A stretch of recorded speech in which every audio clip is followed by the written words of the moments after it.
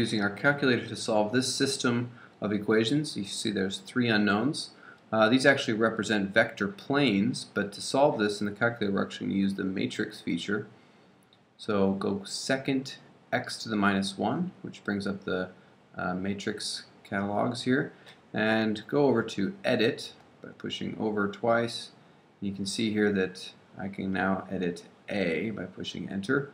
It's a 3 by 3 matrix here, but if I include this last column, it's a 3 by 4.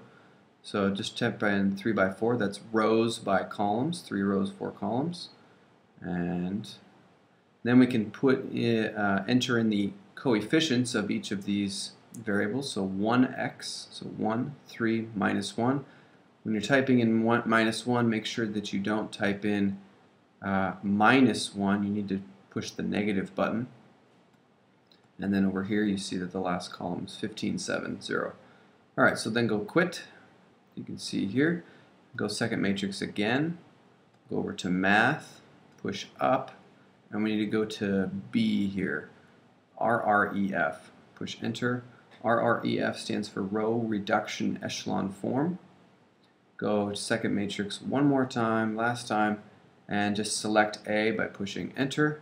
So RREF A, matrix A, push enter, and you can see here this is our answer. So what this means is that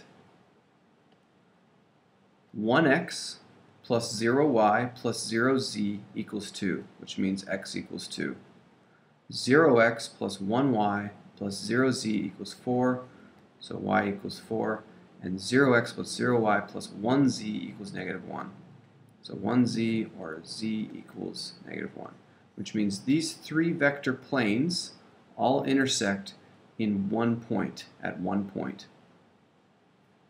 Hope that helps.